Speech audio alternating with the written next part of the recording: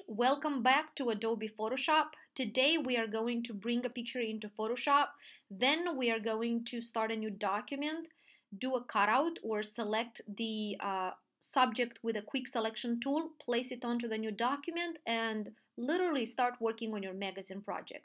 So you see I have a folder here on my desktop that says Photoshop. I encourage you to have a folder for every Adobe app we're going to work with. You can just click on the picture, do right click and say open with and then scroll down to Adobe Photoshop. Or you can open Photoshop and then hit open, file open and open the picture from your folder. While the picture opens in Adobe Photoshop, today we are going to work with the quick selection tool. So basically, what I would encourage you to do is make sure you have a good understanding of the tools and you are able to do a nice job on them. So I'm going to click on the layers tool. I will unlock my first layer. Then I will click on the quick selection tool. And remember, quick selection is basically a combination of Marquee and Lasso, except it's smarter. It's a whole lot smarter. Then you start with one from one corner and you keep dragging this tool to select the subject. So basically, this what you're interested in is to only select the subject and ignore the background, which is what this tool does. So now I'm going to select the arm, and then sometimes because the colors are so close to each other pixels wise, everything gets selected. So now I need to get rid of this section right here. To do that, I'm going to hold my finger on the option key and you see how my plus, the plus sign inside there became a minus. So now I'm going to subtract from my selection. If I like what I see, I can zoom in and it looks like I'm missing part of her nail. So now I'm gonna go within my options menu, adjust the size of my tool, and I'm going to just fix little details that I need to take care of. Make sure you get rid of everything that shouldn't be there. Right there, there's a little bit more between her fingers there. Then I need a little nail there. So basically go around your subject. She's missing the eyelashes right there. Okay, go around the subject and select it perfectly. Make sure hair is well selected, and I'll be honest with you, hair is the most difficult part. If you like what you see, which is all right for now, I'm gonna zoom out. I will then click on something else that's going to help me figure out if this selection is good or not. So I'll click on select and mask. And when I do that, Photoshop is going to give me a couple of options in terms of how I would like to lay my picture or what's the background to it. I want to have it on overlay because it gives me a very clear understanding of where I'm standing with my picture. So now that I'm here, these tools on the left side again are going to help me to either add to my selection, Command Z, or I'm going to click on the minus sign and I'm going to remove from my selection. So you see, now this is going to adjust my, okay, that's too much there. So let me zoom in a little bit. Let me adjust the size of my tool.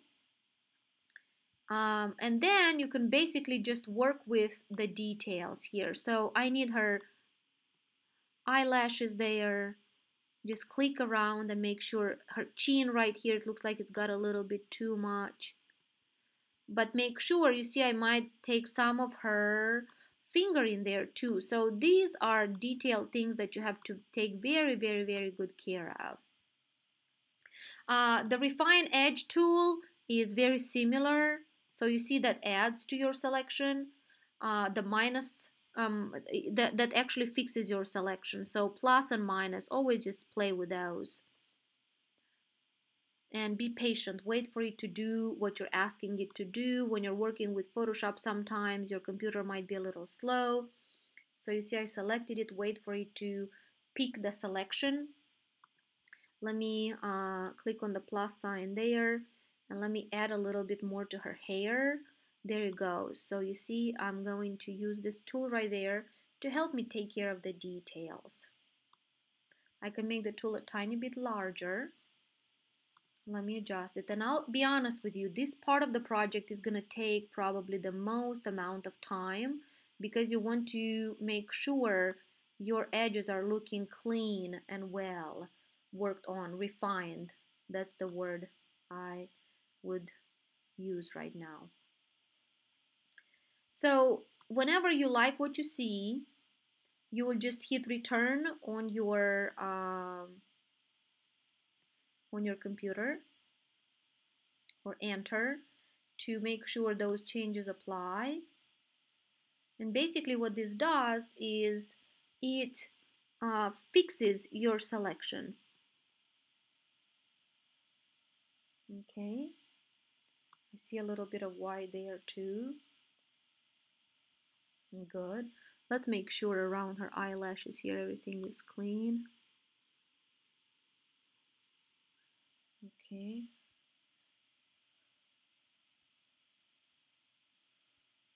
Okay, if we like what we see, now we're gonna ask Photoshop to do something smart for us. So I'm gonna scroll down, and under the refine mode, I'm gonna open this, and I'll move my radius to about 2 pixels. Then I'll scroll down, I'll smooth out to about 6 or 7 pixels. I'll scroll down. Let's give a second to my computer. It's taking a moment to process all the changes that I am applying.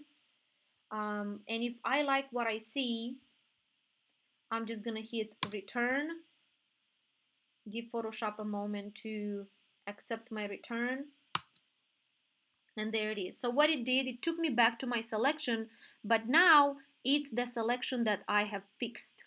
So the next step that I'm going to do is to start a new document.